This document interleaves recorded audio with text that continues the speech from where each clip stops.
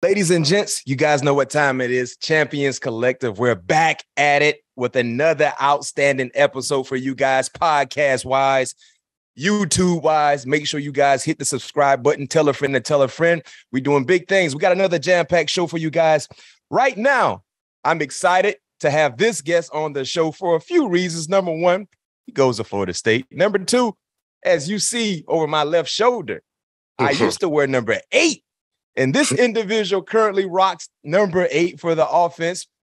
Redshirt sophomore running back coming out of Tampa, the Tampa Bay area. Treshaun Ward is joining us here. Before we get into this conversation, make sure you go follow my guy on Twitter. You can find him at 9, the actual number 9, not the word 9, the number 9, MXVI _. Also on Instagram, follow him at Showtime. 2 W's in show, by the way, 2 E's in time, the number 8 on Instagram. That's where you follow him at Showtime 8 on Instagram. Treshaun Ward joining us here, Champions Collective Podcast.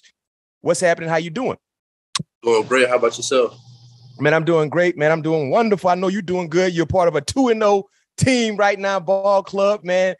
I know everybody's excited about what's coming forward for you guys. I was able to attend the LSU game, man, in New Orleans, man. I was excited, man, being able to see you guys put in work, do what you came to do. But before we get into, the thick of things with the ball club, you grew up in the Tampa area. When did football become a big part of your life, and who was your favorite collegiate team growing up?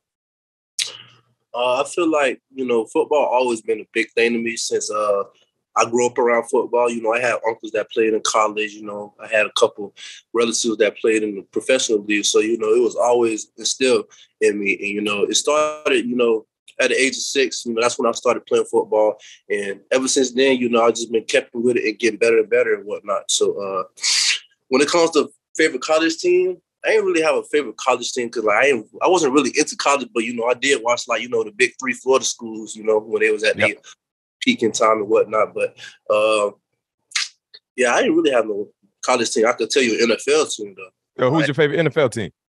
Oh, Green Bay Packers by far. The Packers. Do you still like the Packers right now? Yes. Oh, I'm sorry about that heartbreaking loss to the Vikings this past Sunday. It might be a long one. It might be a long season. So buckle up. Prepare yourself. Gotta respond. Yeah, you gotta respond. Definitely. And you talked about having a few family members make it to the pros. Who are those family members that made it to the pros? Oh, well, this was like my relative, by marriage. Gotcha. I can't tell you their name right now because it's not, on the top of my head right now. But just by hearing stories of them having the NFL talks and what the draft was going through and the process and whatnot. It was amazing and whatnot to see that I had, people in my side of the family that, made it all the way that far. No doubt. And talking about the process, describe your decision-making process that led you to Florida State. So most people know, I decommitted from Maryland when it came down to December time. And during that time, throughout the off season, I was hitting coaches up and whatnot. And during that time, they already had those guys that they wanted to have that was going to come to the early signing day and whatnot. And what drew me to Florida State, because it's Florida State. It's a big school, put people in the league, basically RBU. They got a lot of bats they put in the league, like Dalvin Cooks and Warren Duns and all that. And, it was close to home, so my people can see me come play someday. And, they got a good school and good football program. You can't get no better than that. So that's why I chose it. I felt like I had an opportunity to go showcase my talents and whatnot. And, I felt like I had an opportunity to go show the world that I can do this and whatnot as far as a walk-on. So, it was closer to home, great in school and the football program, and it's just Florida State. You got to love it. Talk about your experience. I don't know if people actually heard what you said, but you walked on. Tell us a little bit about that process and the adversities you had to face compared to some adversities or the lack thereof when it comes to scholarship players. And now you're on scholarship. So tell us a little bit about that process. Not a lot. The process was hard. I was, you got to have a you got to have a very strong mental to be a walk-on and accept the stuff that we do every day, as far as like giving looks to the ones, and not sure if you're going to play or not. And I just felt like that was a time that I had built my mental capacity, because at first coming out of high school, I wasn't as highly recruited, but I was recruited. And, around my town, I was respected as far as like football and whatnot. And then coming to college as a walk-on. At first, I didn't even know what a walk-on was. I just knew it was an opportunity to come play football and whatnot. Mm-hmm. And I took the opportunity. And then when I got here, I just seen how stuff was different. Like, kind of treating them different from like the scholarship players. I understand why, but it just took a little token on me, because sometimes I used to think like, maybe I'm not enough or whatnot. Like my talent not getting exposed, they're not watching or whatnot. But seeing my sophomore year, Jordan coming up to our offensive coordinator telling them like, you need to see the film or whatnot. Gonna watch the film. He's like, he's doing the ones, like, and seeing that, and then going back, watching it, and then next week, I'm over there practicing with them boys, and like, it was just a testament to me, because at first I didn't think my hard work was getting noticed at first, so I was just thinking I'm this for nothing. So it was definitely hard for me, because at times I didn't think like my talent was enough. I was ready to quit. You can't even ask the coach. I told him like I was getting to that point of like just hanging it up, because I didn't think nothing was going my way until that January when we came back from spring. Coach Norvell put me on scholarship, and everything changed then. So, it's it's a mental game when it comes to that. How did you find out? Like, was there a certain like announcement? How did Coach Norvell surprise you about the scholarship offer? How did you find out? It's crazy, because we just got back from break, and I was sleeping, and this 8 a.m. my position coach come calling me, blowing my phone up. So I get my phone, I answer it. He's snapping. He like, Coach, you want to hear Coach Norvell calling you? You better pick up the phone, this and that. I'm like, okay, I got you. So pick up the phone, call Coach Norvell. First thing he say, what you doing sleep? And we was off this time. He asked me what we doing sleep. So I'm like, just catch sleep. We barely get it, But then that's when he broke it down to me. He was talking about, because I told him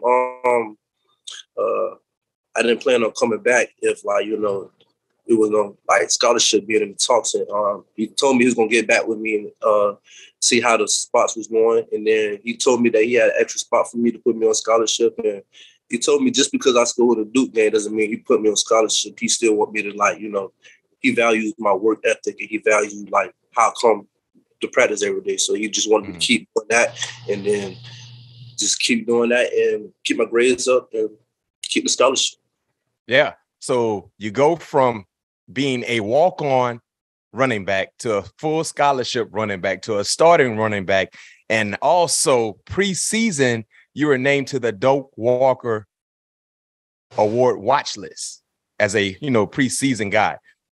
How was that? What does it mean to you to be named, to a preseason list like that, considered one of the best running backs in the country?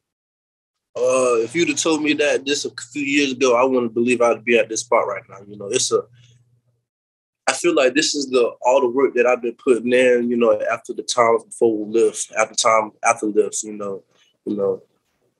coming home thinking that, nobody was looking at me. This is just like a great opportunity for me, because it just shows that my work is being noticed. And with that being said, just because, I'm on that watch list, it doesn't, deter my work ethic when it comes to practice, because you got to come with a purpose every day, earning that 1%. So it's just an accolade that I can work more towards, but I don't try to get into all that. But I still got to come work there every day.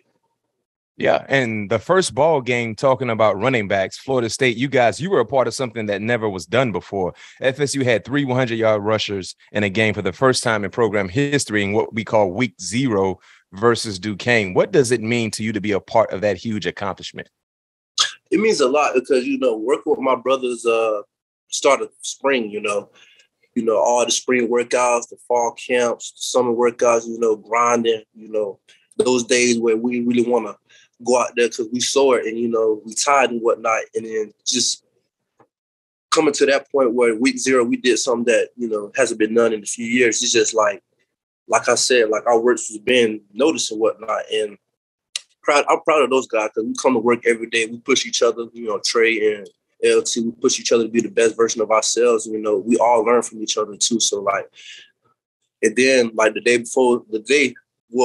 game, you know, the morning of, you know, we was all talking to each other like, you know, why not? Let's just like get 100 yards. Everybody get 100 yards because, you know, I feel like we could have did that. And, you know, we did. So I feel like we put, you know, we spoken into existence and whatnot and like just came. And I'm just glad that we came out there and made some history.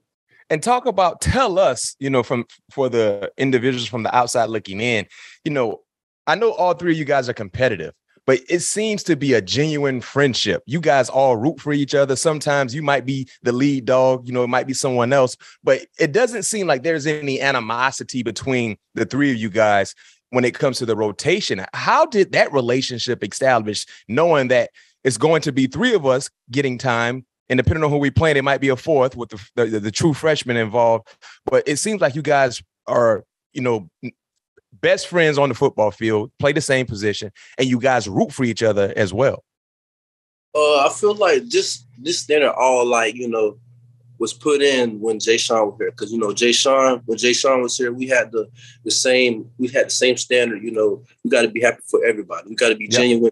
We got to wait on ours and whatnot. So, like, when Treshaun was here, you know, we had that same little standard and whatnot. And, you know, we always push each other to be the best version of ourselves. And then, you know, with him being gone, you know, a leader had to step up in the room. And, you know, with me being the older guy, you know, I had to take that role. And then with the standard that we had last year, we brought it in this year. And, you know, I was just teaching these guys because, you know, I always taught these guys, like, you know, when everybody do their job, you know, everybody eats. So, like, you know, I don't care if it's me on the field, LC on the field, Trey Bishop, or Rodney on the field, you know. Yeah. See everybody succeed. And, like, during that Duquesne game, you know, when Rodney stole, I almost got a flag because, you know, I was so excited for, like, you know, Rodney's touchdown and all. I was on the field, you know, I feel like I was happy more than him. You know, Coach Norvell, you can't do that, Treshaun. You can't do that. I know you're happy, but you can't do that. But, you know, I feel like when you be genuine, like, toward one another like we do, you know, it just opened up success for the whole group, you know. No question. And it's just like, our relationship is so, I think our relationship is so genuine because, like, you know, I don't think anybody else has that like type of connection in running back rooms in the other countries and whatnot. No, I like it, and it's noticeable as well. You know, when one make a play, you all make a play because you're playing a team sport. And sometimes it might be your game, it might be LT, it might be Trey, it might be Rodney, whoever. But I love seeing you guys root for each other. And speaking of that, is there a nickname that you have for your running back room? Like, have y'all talked about a nickname or something like that? You know. We haven't been talking about it yet, but, like, you know, we sticking with the 3-headed monster for right now until we find something better. But, you know, we're gonna come up with a nickname coming soon. Yeah, we listen, for our viewers that are checking us out on YouTube, for our listeners that are listening to us on the podcast, whatever, you know, format you listen to, help Treshaun and his teammates in the running back room come up with a nickname. Like, you know.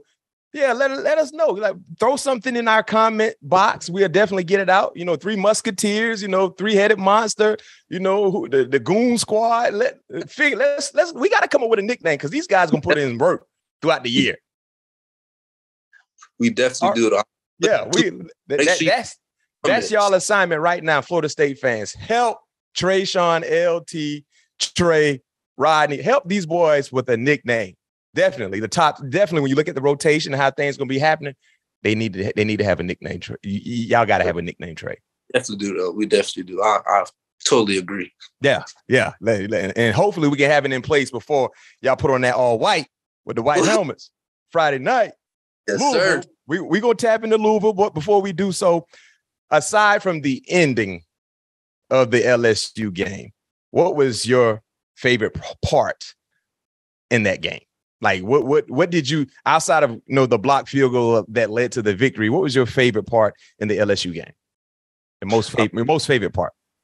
I feel like my favorite part was when Jordan Travis sitting there in the pocket, he threw the pokey and for the touchdown. The one-hander. Yeah. And that was, I think, you know, it just shows, like, you know, I don't think a lot of guys can do that. You know, stand in the pocket, you know, and you see how the hit was. A free defender right in his grill. In his face, you know, stood in there, got right back up, dropped it right in the you know, basket for the touchdown. And it's just like, you know, I think that was like the most moment because, like, you know, as far as that, you know, that was a turning point for us. That was momentum shift, you know, and then just seeing Jordan just do that, it just like, you know, made me want to do better because, like, you know, he took that and still performed how he performed and dropped it in the basket to Pokey, and then it was just like mind breaking. Like he really did. Yeah. That Pokey had a heck of a day. The Pokey monster is what I call him. He's out there giving them boys hell, scaring everybody. You feel me? So he had a big day. You played on Sunday night versus LSU. You had a bye week, and now you're getting ready to play Louisville on Friday. Does your routine or rhyme change any when you're not playing on Saturday? Well, for us, it didn't change. We still practice how we practice. You know, we went Tuesday, Wednesday. We had a couple of days off to give our body the rest, but you know, we couldn't like just, you know, be what's the word? We couldn't be complacent with, you know, the 2-0 where we at right now. You know, no question, a lot more work. Got to be better. We got to get 1% better each and every day. And, you know, we still got to implement the game plan that the coaches are putting out to us. And we got to get better as far as like the scouts team giving us great looks for the upcoming game for Louisville. So, like, you know, this bye week, it was we got that work in. So I didn't see it as it's like, you know, some teams might just chill, you know, get complacent, you know, all that. But when it comes to Mike, you know, we going to get that work in. What are the keys to beating Louisville? You know, they had a slow start, lost to Syracuse, and bounced back last Friday night, if I'm not mistaken, against Central Florida. You know, a team that this is their home opener, so you know they're going to be fired up. But what are the keys to beat Louisville? I feel like the keys going to be little things and controlling our emotions because, you know, we got to do the little things right because, you know, an inch to the left or the right could be the end of the game or whatnot. So, facts. Everybody. And when it comes to emotional responses, you know, there's going to be a lot of those emotional responses when it comes to the game, you know, with the passion, you know, it's going to be trash talking. There's going to be a lot of that going back and forth. And we just got to eliminate those so it don't hurt us and get the 15-yard penalties and whatnot. So we got to play poised. We got to play with a sense of urgency as well. And, you know, we got to play smart so we don't, you know, stab ourselves in the back. No question. And that's one thing that I like from the team so far, you know, more disciplined, sound play. You know, last few years, as you know, it was a lot of mistakes, pre-snap mistakes, you know, shooting yourself in the foot, you know, just hurting yourself before the game gets into a flow. What I'm seeing from you guys are dialed in. Everyone knows exactly what they're supposed to do. People communicating, you know what I mean? And we're not seeing the mistakes that we saw in years past. And that's the first sign of the trajectory is starting to change and go in the right direction. So keep that mindset and keep emphasizing that throughout the team, throughout the locker room. You know, know what you're supposed to do your job, and trust your man, the man next to you. So hats off to you guys and hats off to the coaching staff and being able to instill that into you guys. Treshaun, before we let you go, we're going to transition to the 2-minute part of our show. 2-minute drill is what I like to call it. I'm going to hit you with rapid fire questions. I want your honest, unbiased answer. You guys got to score a touchdown. You can't settle for a field goal. We need 7 to win. We down by 5. We got to score a touchdown. Right? We're going to put the ball in your hand. Let's see what you going to do. First question, more dislike for Miami or Florida, and why? Who do you dislike the most? I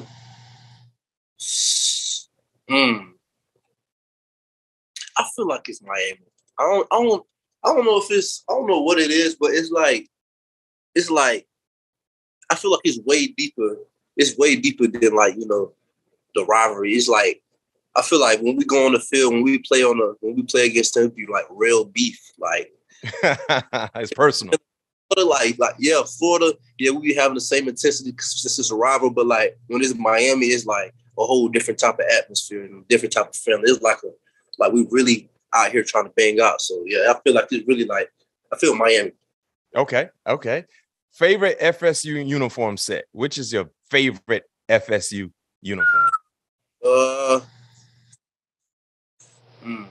Either all garnet or the black uniforms. They're all garnet hard. I remember when I first got there, I used to call it the blood clots. That's what they used to call it, all garnets, the blood clots. Hey, ain't gonna lie, that all gonna go crazy though. That all garnet, man. No question. That all garnet, bro. Like it hit different, especially at a night game. What you say? Yeah, I'm right there with you. Favorite school tradition is what? I feel like the legacy wall. I like the legacy wall, you know. That's dope. No question. And I love Mike Norvell being able to add some of the older players who are there to be a part of that as well. You know what I mean? The young and the old come together and we all talk. I like that as well. That's dope. That's dope. All right. Favorite food spot in Tallahassee? When you need your best meal, when you hungry, your go-to spot, who you leaning on when it comes to food in Tallahassee? I got two of them. OMG Seafood, or I'm going with Chicago Chicken Grill. Okay.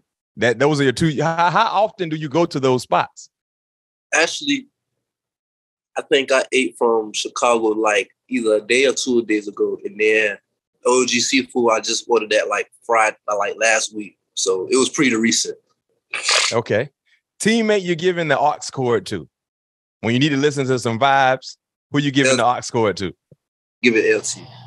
Okay. Yeah. All right. All right. Funniest teammate. It got to be out of Robert Cooper and Rodney Hill. Got to be out of those. Coop funny? Big Coop? He's just, I'm telling you, he's a funny dude. He's a funny dude. I used to live with him too, so I used to see all like, you know, his characteristics and whatnot. So he's that. All right. Who is the GOAT at your position?